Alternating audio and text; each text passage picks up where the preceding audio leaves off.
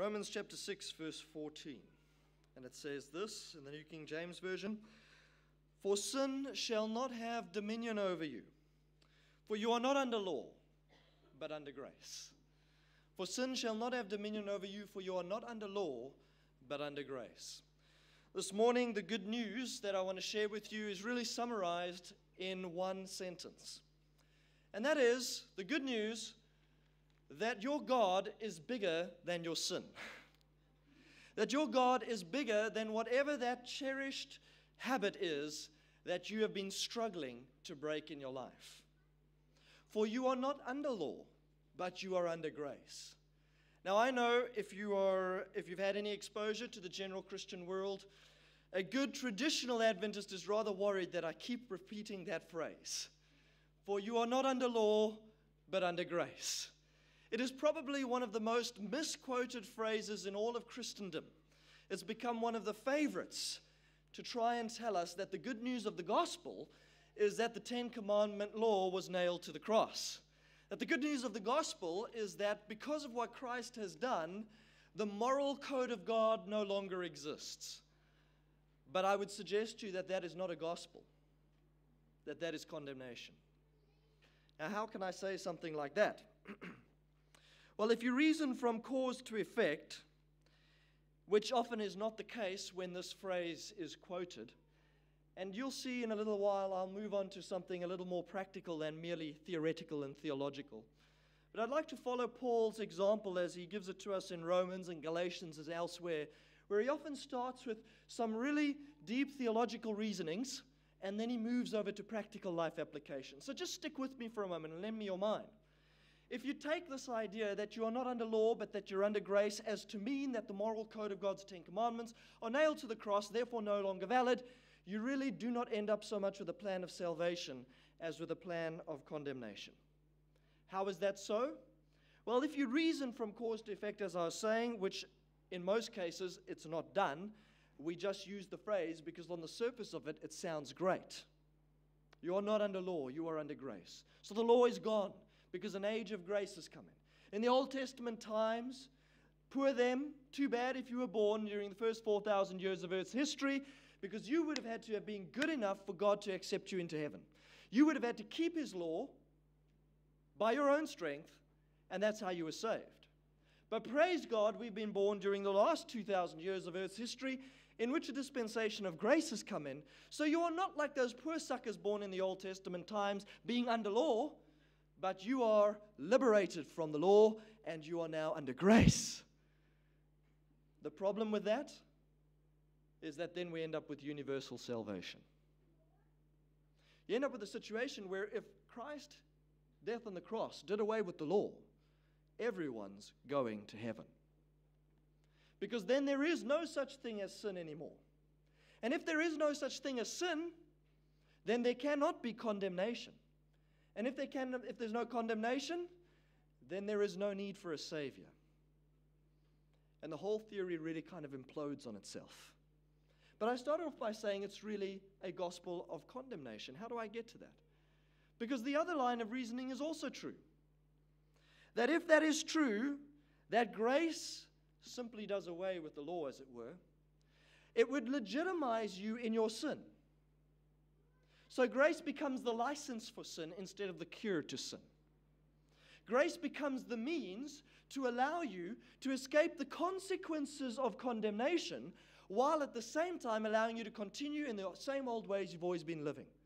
So why give up the drugs? So why give up the adultery?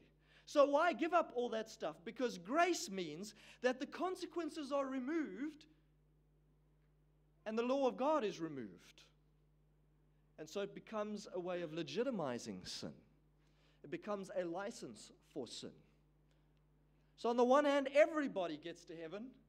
On the other hand, it's a gospel of condemnation. Because I don't know about you, but if heaven is more of what we have down here, you can keep it. Not interested. I want to escape from this place of brokenness. This place. I don't want to go to a place where simply it's legitimized, it's excused, and the consequences are removed, so we'll go on like we are, except without death. Not a good place to be. For you're not under law, but under grace. Cannot mean that. It just cannot mean that. You can only take that meaning if you have not read the rest of Scripture. Hey, if you've not read the verse after this, or if you've not read the sentence before it, or if you've not read the end of chapter 3. If you go back to Romans chapter 1 and just trace Paul's arguments so that we can put this verse in its right context. In Romans 1, he speaks to the Gentile world. In Romans 1, he declares a part of his message which the Jew would have had no problem in accepting. The Jew would have read Romans chapter 1, and immediately the sense of pride and self-sufficiency would have come up, because essentially what Paul does is he places every Gentile, and what is a Gentile? A Gentile is anyone who's not of Jewish origin, right? Not of Israelite origin. That basically means probably everyone in this church. Maybe, is there anyone here with a Jewish mother? Okay, so you're all Gentiles, right? Every single one of us. The Israelite would have been very glad to read chapter 1 because it condemns every single one of us. It says that it does not matter whether you were born with a knowledge of the law, the Torah, the scriptures of the Old Testament. It does not matter whether you were born with that knowledge or not, like the Gentile is not. They're not accustomed to this law. You know this even in secular New Zealand today, right? There are people growing up in this country who wouldn't be able to know Genesis from Revelation. And Paul comes along and he says, it does not matter whether they've known the scriptures or not, all are condemned. Because even in nature, we have testament to the fact of intelligent design, despite what the evolutionist will try and tell you. Paul says, even in nature, we have a testament to the love and the mercy of God. Yes, it's a marred testament. It is not a perfect testament because sin has ruined nature, and there are some descriptors of the concept of the great controversy. But even in nature, the observant Gentile can discern that there must be something greater than humanity. There must be something from whence all that can be seen came from. And so even the Gentile has the law of conscience, as the Holy Spirit is not restricted only to work with those who have a knowledge of the Scriptures, but the Holy Spirit brings conviction even to the Gentile mind, using the things of nature, speaking directly to the conscience, so that even if they don't have the finer details of salvation and the finer details of morality, in a general tendency, their heart's direction can be determined in how they relate to the Holy Spirit's leading. Do they live up to the light that the Holy Spirit impresses upon their minds?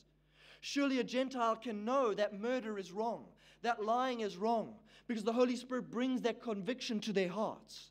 They choose in their daily life whether they will yield to that conviction or not. And so all are without excuse before God, whether you've had the Scriptures or you haven't had the Scriptures.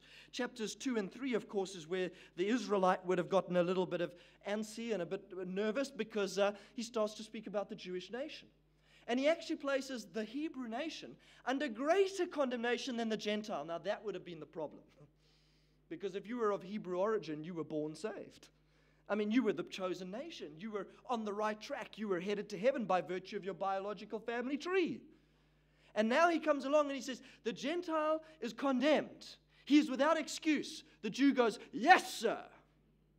And then he goes, but you are more condemned. And they go, no, sir. How can that be? And he says, you have had greater light than they. They have had the Spirit convicting their minds. They have had the testament of nature, to which both of those you have also had, plus the Word of God, plus the finer details of salvation, plus the finer details of morality. And you have not lived up to the light that you have received. Inasmuch as you claim to be the chosen people, you are so much under greater condemnation. For to be chosen means to have had greater privileges than the unchosen.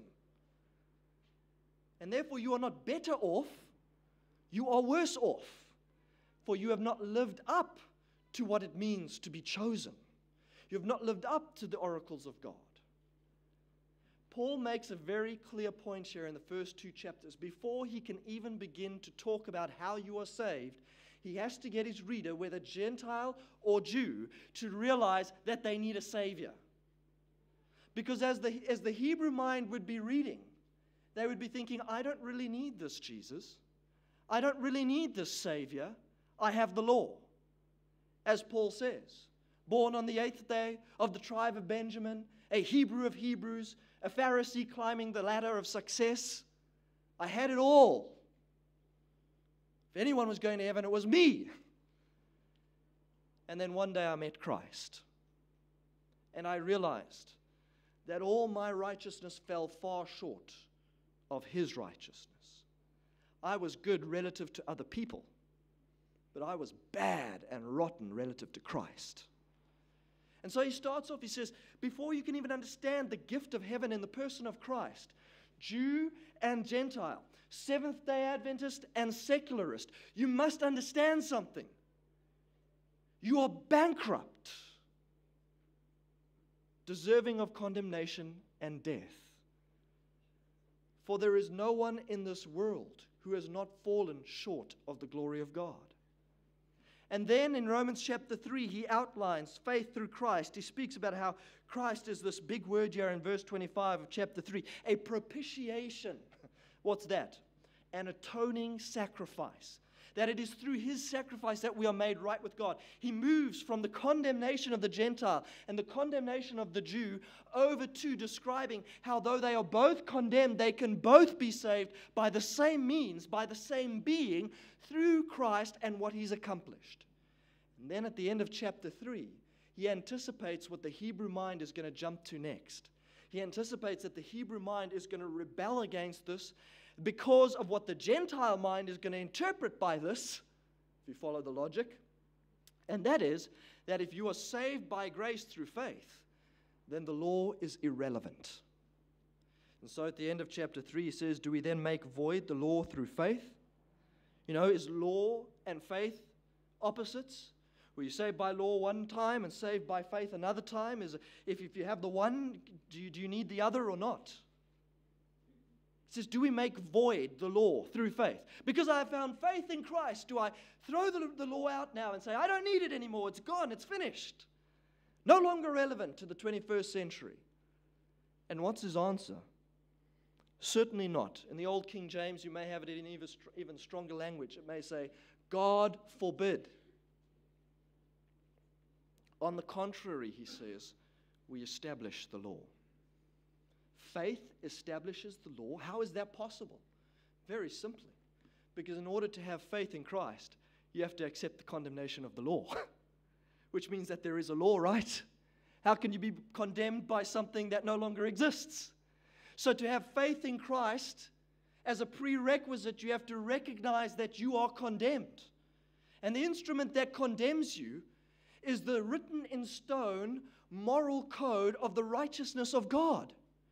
The revelation of who God is as He pins it down in stone with His own finger. And He says, this is my character. And this is what I expect of you. For if we're going to walk together, we have to be agreed. And when we read the transcript of His character, when we have a look at what He reveals about Himself and what He expects of us, we go, oh, God, have mercy.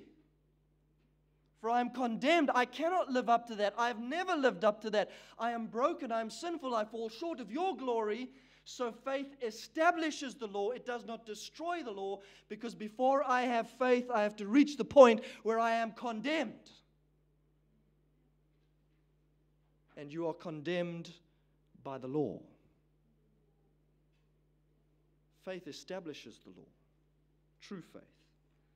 So how is it after those chapters in the book of Romans, in the Christian world today, we take half a sentence from a short verse and we teach a whole theology that is contrary to the rest of Scripture?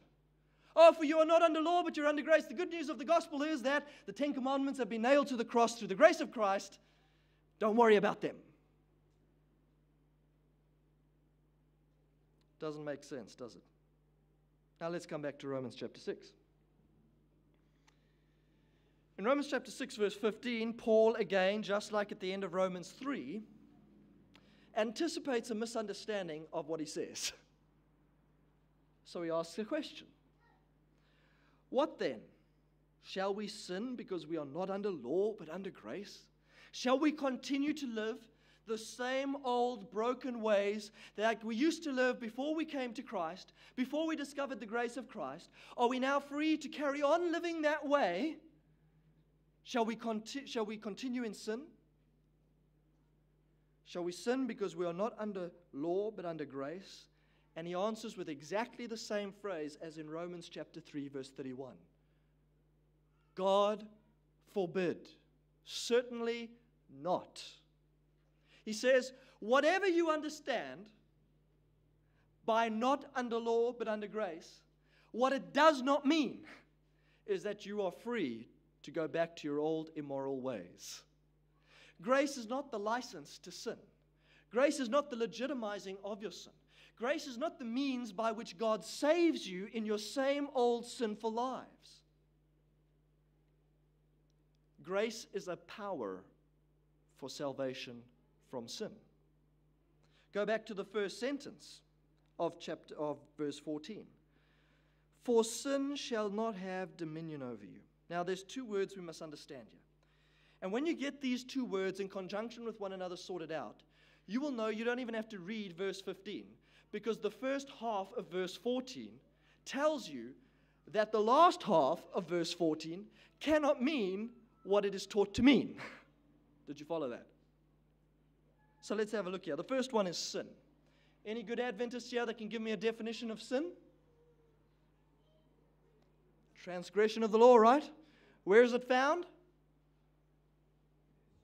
1 John 3, verse 4. Sin is lawlessness. For sin is the transgression of the law, and sin is lawlessness. Being without law. You know a fancy English word for that? Autonomy. Autonomy. When I was growing up as a teenager, I believed that the definition of freedom was autonomy. It comes from two Greek words, auto and nomos. Nomos being law, auto, the person, being a law unto themselves. Autonomy. Being a law unto themselves. Not answering to mom and dad, not answering to the teachers, not answering to the police, not answering to no one, anytime, anywhere. That is freedom. That's what I grew up believing. And I lived my life in harmony with that philosophy. I hated all authority. My parents, God, pastors, teachers, all of them. Because they all had something to say about the way I was living, and it wasn't in praise. It was corrective. That's not freedom. I didn't want to wear school uniforms. You know, in South Africa, I don't know about here so much, but in South Africa, we have the strong British tradition, uniforms. I didn't want to have my hair cut at school. I wanted it to be long. I didn't want anyone to tell me I couldn't have body piercings everywhere. Still got some of them. I wanted to be a law unto myself. I didn't want anyone to tell me I couldn't treat the body, my body, the way I wanted to treat it, which was generally to get the most pleasure out of life. So if that was through illicit sex or through drugs or through rock and roll or through whatever it was, don't tell me, because it's my body. And the definition of freedom is being a law unto myself. I want to do whatever, wherever, however, with whomever. It's very interesting because Aleister Crowley, one of the top leaders of the satanic movement of our modern day and age, formulated a phrase which describes Satan's definition of freedom. And this is what Aleister Crowley, and by the way, he was really, from a spiritual perspective, one of the inventors of rock and roll music. It was Aleister Crowley who said he will take magic, as in black magic, as in the occult. White and black is the same. But anyway, he will take magic, combine it with music, and a new era would be born. It was born in the form of the rock and roll industry. Aleister Crowley is a significant leader in the satanic movement, or was. And he was the one who said, "Do what thou wilt shall be the whole of the law." Now, I didn't even know that as a kid, but I was being infused by the spirit of Satan. My definition of freedom was autonomy, which is, Aleister Crowley put it so succinctly, do what you want will be the whole of the law. Do what feels good. Do what pleases you. Don't worry about anyone else. Don't worry about anything out there. If you want to do it and it feels good and it feels right, that is the whole of the law. Be true to self. Live out your desires. Don't worry about anything else. Do what thou wilt shall be the whole of the law. That is the principle of Satanism. Now listen, you don't have to sacrifice cats and go to satanic church and stuff to be a Satanist. All you have to do is participate in the Spirit. Hey, you could be a Seventh-day Adventist Satanist. Yeah. You could be coming to church on the seventh-day Sabbath, saying all the right things, quoting all the right scriptures, but if your ultimate philosophy in life is that of the satanic movement, do what thou wilt shall be the whole of the law, then who are you following, Christ or Satan? Satan. We have too many Satanists amongst us. And isn't it amazing that the Christian world is teaching satanic doctrine? For you are not under law, but under grace. Grace becomes their means of legitimizing the phrase of Aleister Crowley's, do what thou wilt shall be the whole of the law. Is that what grace is about? Not if you're a follower of Christ. Sin is the transgression of the law. Sin is being autonomous. Not being interested in what pleases God or how to benefit others, but do what thou wilt shall be the whole of the law. I discovered after a few years of following that philosophy that actually freedom is not autonomy. True freedom only comes from one place, and that's submission to Christ and His precepts. It sounds weird. It just, from a logical perspective, it doesn't make sense. I mean, obviously, freedom must mean not having to answer to anyone, doing whatever you want. And that's logical. And I discovered when I lived out that principle of life, I ended up on a mountainside somewhere ready to die. I ended up with suicidal tendencies. I ended up without being fulfilled. I was doing everything I wanted to do. I told my parents to get lost. I told God to get lost. I told the church to get lost. And the further I went down this autonomous road, doing my own thing. I mean, if I wanted to do it, I did it. If I wanted to buy it, I'd buy it. If I wanted to get high, I'd get high. If I wanted to have sex, I'd have sex. Whatever I wanted to do, I was doing. But it was destroying me. It wasn't fulfilling me.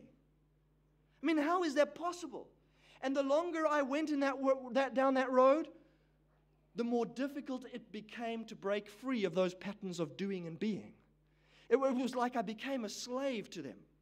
After a while, it was killing me. I could see it was killing me. It was killing me spiritually. It was killing me physically. It was killing me emotionally. There came a point where I wanted to change, where I wanted out. You think I could get out? I wasn't free. I was a slave. Young person, listen to me carefully. If you think for a moment that that's the life they're living out there, that's the path of freedom. Because on Friday nights, they're free to do whatever they want. And on Sabbath, they go wherever and they do whatever.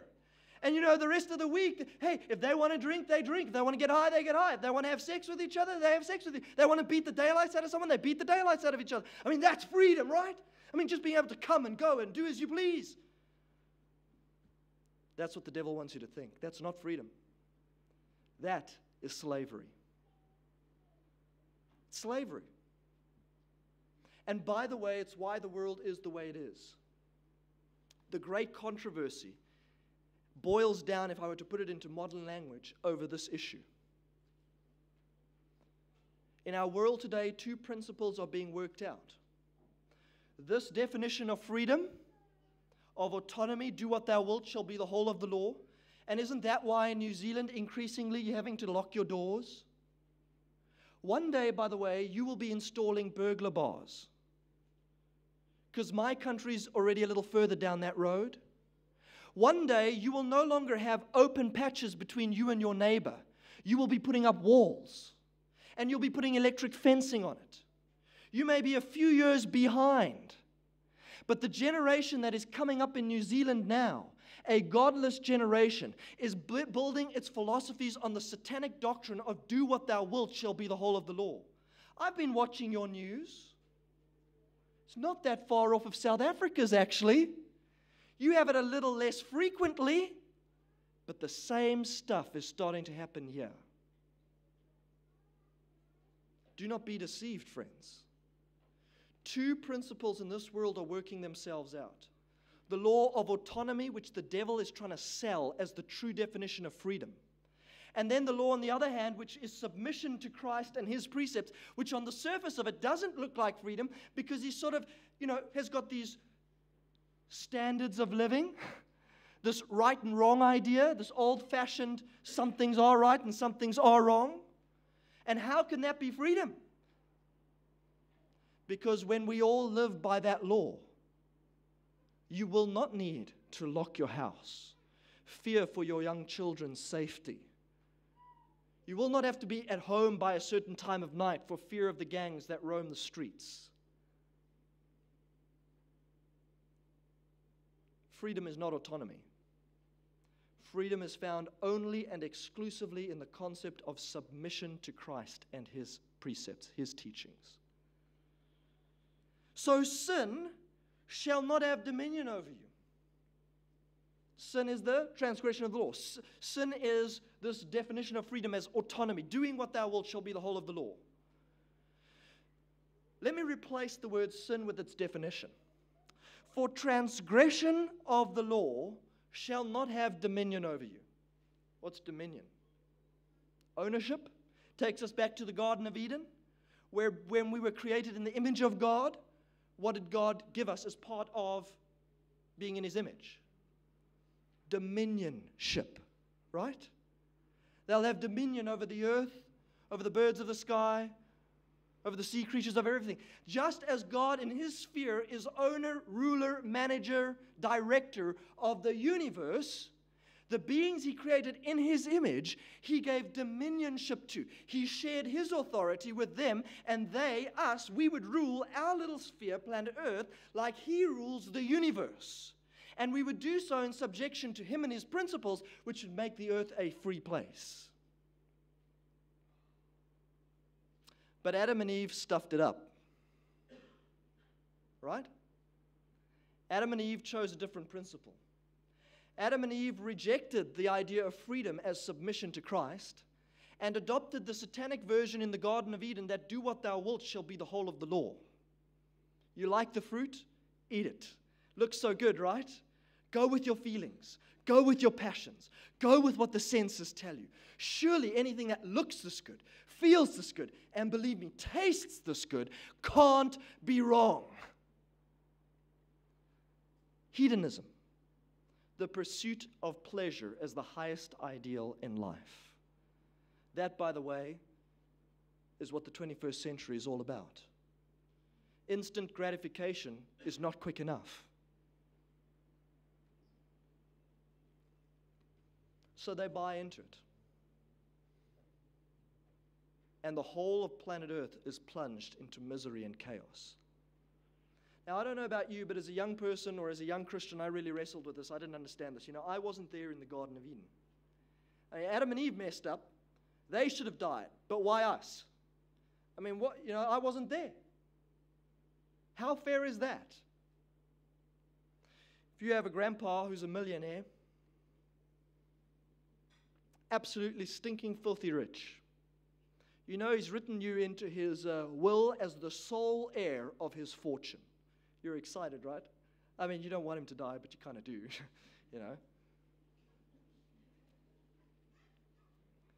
Because you're going to be stinking rich the day he dies, right? So you bide your time, and you wait, and you wait, and you wait. Finally, the day comes, he dies. Bury him, give him a great funeral, because you know what's coming. After the funeral, you go to the lawyer's office. Time for the reading of the will. And there it is in the will. To my only grandson, I bequeath all that I own. And you go, yes. Sorry you're dead, Grandpa, but yes. I'm rich. And then he takes out the chartered accountant's ledger. And to your horror, you discover that in the last 5 years of his life, he developed a gambling addiction, and he gambled every cent away. It's gone. The will states that he leaves everything to you, but he gave it away before he died. It does not matter what the will says. If he doesn't have it, he cannot give it. Does that make sense? Adam and Eve in the Garden of Eden had the $1 million in their pocket. They had the reward of eternal life. They were born that way. They were created that way. They were designed for that. Never-ending friendships. That's why at funerals you and I cry our eyes out, because something inside of us tells us these relationships were not supposed to end. We were designed for eternity. They had it. It was written into the world through the genetic code that every child they would have would receive what God had given them as their inheritance, eternal life. But at the Garden of Eden, at that slot machine known as the tree of the knowledge of good and evil, they put that eternal life into the coin taker. They rang it and they lost. It was gone. They gave it away. And when they died, or when they had children and they passed on the genetic code to them, they could only pass on what they had, which was sin, corruption, a bias towards evil, a love for that which is unholy, and the consequences thereof, which is death. That's why you and I suffer on account of Adam and Eve, because you and I were designed as a social network, and they could only give us what they themselves had, which was corruption and death. And so the ones who had dominion, created in the image of God, and were given dominion like their Father of heaven, became now not the bosses, not the masters, but themselves subjects to the master of sin. The image of God was distorted. No longer were they in charge of themselves and the planet. They sold their freedom and became subject to the dominionship of sin, so that every generation thereafter would naturally have a tendency, a leniency, a bias towards evil. You do not have to treat your children or teach your children how to be naughty.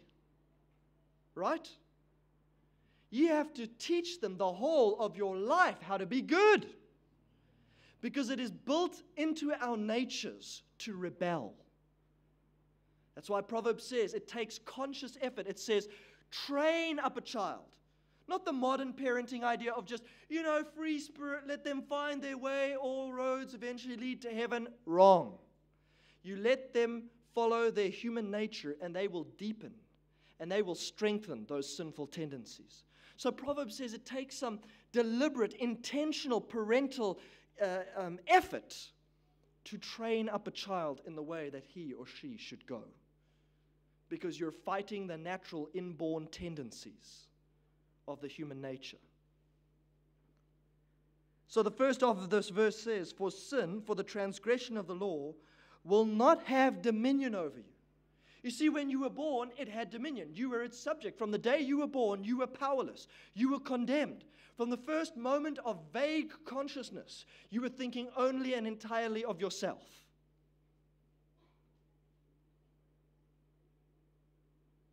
But something happened, Paul says. Something happened. And it's described in the first half of chapter 6. You've met Christ. You've come into contact with a being outside of yourself who does for you what you cannot do. Your human nature cannot correct itself. It's powerless. It's impotent. But you meet someone who does have the power. His name is Jesus Christ. He begins working in your life. And the end result is what? That the sin, this transgression of the law, this philosophy of do what thou wilt shall be the whole of the law, that you were powerless to fight against because you were its subject. You were under the dominionship of this philosophy. You couldn't break its way of acting and thinking and doing and speaking. All of a sudden, its power has been broken. You see, because it doesn't say that you shall continue like that. It says, for sin shall not have dominion over you. In other words, the good news of the gospel is that there is a power outside of yourself that doesn't just leave you the way you are and help you to escape the consequences. But the grace that forgives and eliminates the consequences is the same grace that transforms and gives power. It's not two different graces. It's one and the same. If you've truly received the forgiveness of God, then you've also received the power of His Spirit. And the power of His Spirit is more powerful than your bent and bias towards evil. He's more powerful than your long-standing, habitual, can't break them type of habits. What you cannot do for yourself, He's able to do for you. That's why we call it salvation. He's able to save you. Not just stand on the edge of the pool while you're drowning and going, don't worry, I'll forgive you. Still drowning. But don't worry, once you're dead, you'll get to heaven. You know? If you are drowning, you want someone to get in the pool and get you out, right? You are not saved until you're out of the pool. That's what salvation is. And that's what Christ has done for us. He's done it through the act of grace. You were drowning in your pool. He jumps in. And He doesn't just go, don't worry, you'll escape the consequences. Ultimately, one day, in the future, He jumps in here and now. And He pulls you out of the pool now.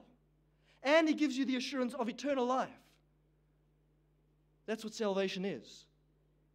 So sin, here and now, the transgression of the law, here and now, will no longer be your boss, will no longer be your master. Its power has been broken because you're no longer under law, but you are under grace. That phrase, under law, no longer under law, but under grace, is not like the Christian world teaches, a statement about the doing away of the law. It's a statement about the agency of power in your life. In other words, you are not under the law, struggling to obey God in your own strength, failing, condemned.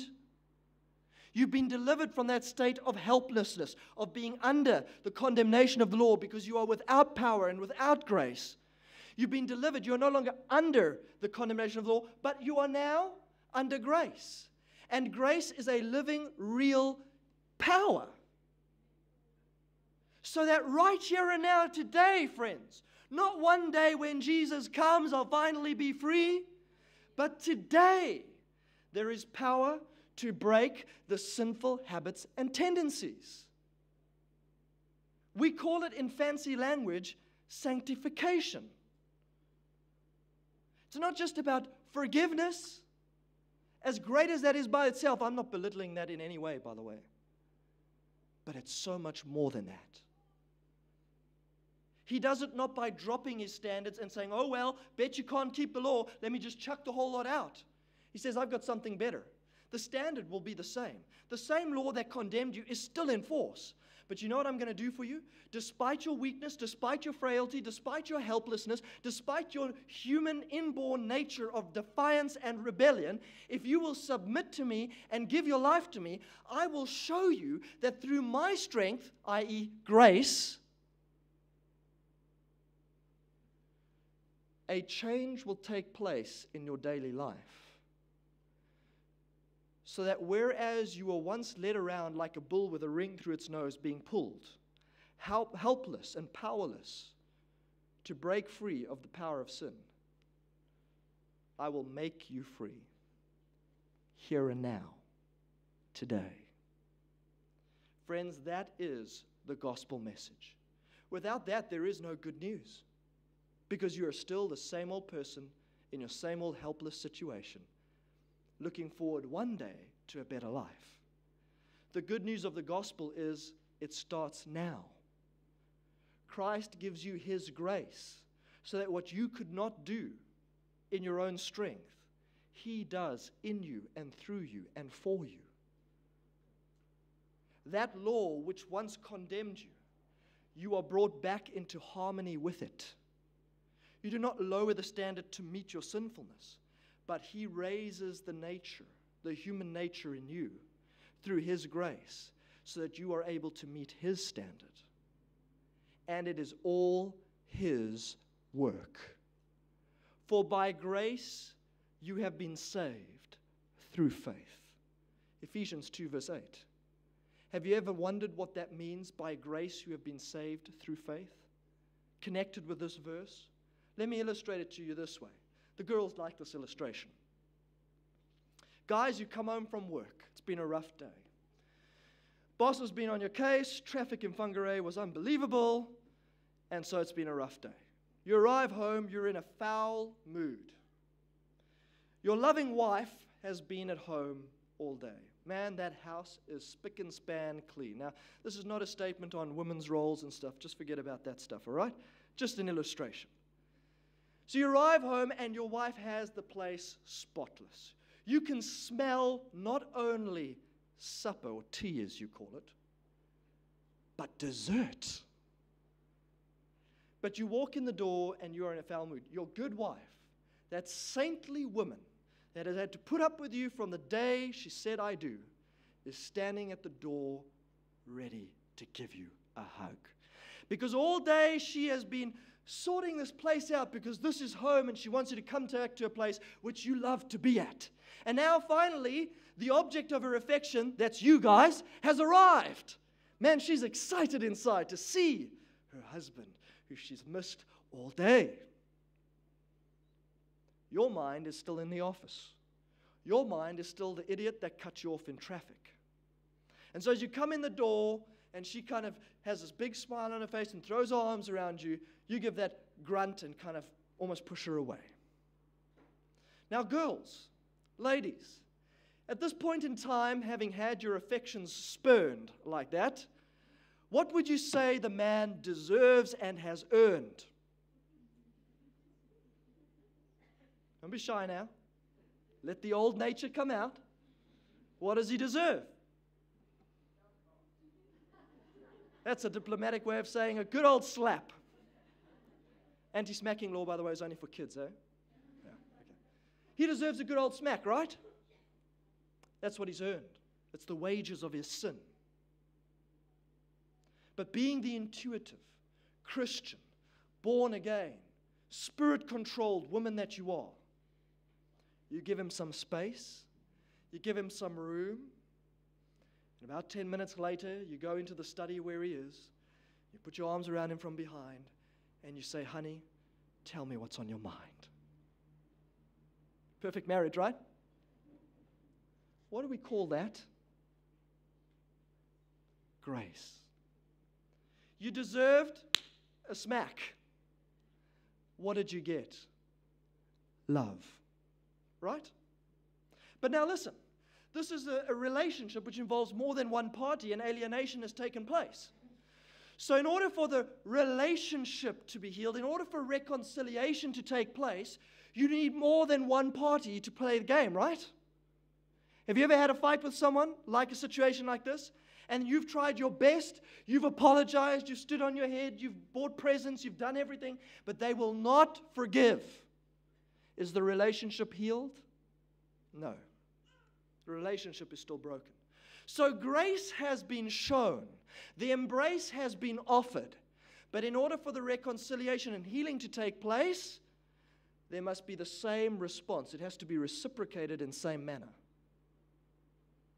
So the husband has to get up out of that old chair, put his arms around his wife who's embracing him, and say, I'm sorry. Right, guys? Don't like that, right? I'm sorry. Then healing has taken place. For all have sinned and fall short of the glory of God. All have broken the law and bought into the satanic principle of do what thou wilt shall be the whole of the law. It is inbred into us. It is natural. It is how we are. But we meet Christ one day. He's on the cross. His arms are nailed open in the embrace of grace. He's inviting the world with his arms open. It's not an exclusive posture. It's a wide open. For you have sinned. You deserve a slap through your face. You deserve the consequences, which is death. But I'm nailed to the cross with my arms wide open.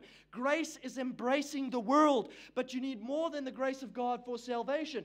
You need a reciprocation on the part of the individual. For God so loved the world that He gave His only begotten Son. But if anybody wants to be saved, whoever believes. For God so loved the world, but whoever. Do you get the picture? He's offered the grace to the world. His arms are nailed to the cross, open in the embrace of grace for everyone in every place. The price was paid. No one is without excuse. No one can say, oh, we ran out of grace before I could accept it. But in order for the reconciliation to take place, the one who is offended must turn around and embrace him back. That is called faith. As to embrace him back and say, what you have done, I accept. What you have done was not just for the world in general, but it was for me in person. And I am sorry for being the sinner that I am. I'm sorry, and I turn from it, and I embrace you with faith. Only then does reconciliation take place. Only then does salvation take place. For you are saved by grace through faith, not of yourselves, not of works, lest anyone should boast. For you are not under law anymore, you are under grace. The grace of Christ at the cross, which embraces you, which you by faith have embraced in return, is the grace that not only forgives you, but brings power into your daily life. So that the standard of God's righteousness does not need to be lowered to meet your sinful condition, but that you are empowered to rise up from where you are, up from the pit in which you are drowning, and He lifts you up so that you can meet His standard. And it's not done in your own strength. It's done by His grace. So I end where I start. The good news this morning, friends, is that our God is bigger than your sin. Our God is bigger than your addiction. Our God is bigger than your sinful tendencies. Our God is bigger than your cherished sin. That one which you think, I cannot beat this one, I cannot. Who's bigger, your God or your sin? For you are not under law anymore. You are not under the helplessness of human nature trying to save itself through the keeping of the law. You are under grace, which is the power in your life. The grace of God by which the worlds were created, by the power of His word. By His grace you are saved. Is there anything that He cannot change in your life? And the answer to that is, no, there is not. For you are not under law, but under grace. Amen.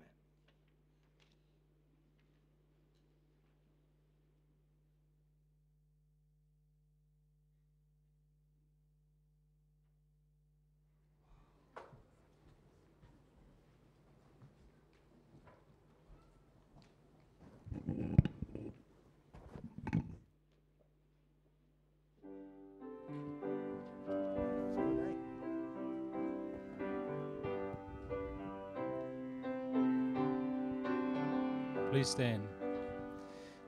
'Tis so sweet to trust in Jesus, just to take Him at His word, just to rest upon His promise, just to know thus saith the Lord. Jesus, Jesus, how I trust Him, how I prove Him o'er and o'er. Jesus, Jesus, precious Jesus, oh, for grace to trust Him more.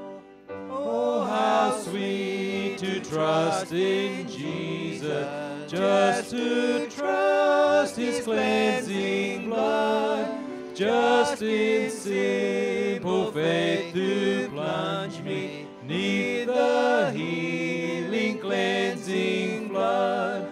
Jesus, Jesus, how I trust Him, how I've proved Him o'er and o'er. Jesus, Jesus, precious Jesus, oh, for grace to trust Him more. trust in Jesus, just from sin and self to cease, just from Jesus simply taking life and rest and joy and peace. Jesus, Jesus, how I trust Him, how I prove Him o'er and o'er. Jesus, Jesus, precious Jesus, oh, for grace to trust Him more. I'm so glad to learn to trust Thee, precious Savior, Savior, friend, and I know that Thou art with me, will be with me till the end. Jesus, Jesus, how I trust Him, how I've proved Him o'er and o'er. Jesus, Jesus, precious Jesus, oh, for grace to trust Him more. Lord God, we need your grace. We need your power.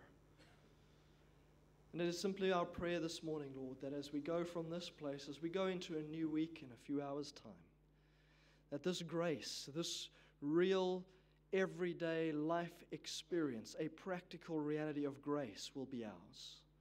Not just the word, not just the theoretical concept, but that we will know the power of God through your grace that will change and transform, give us joy and fulfillment and peace.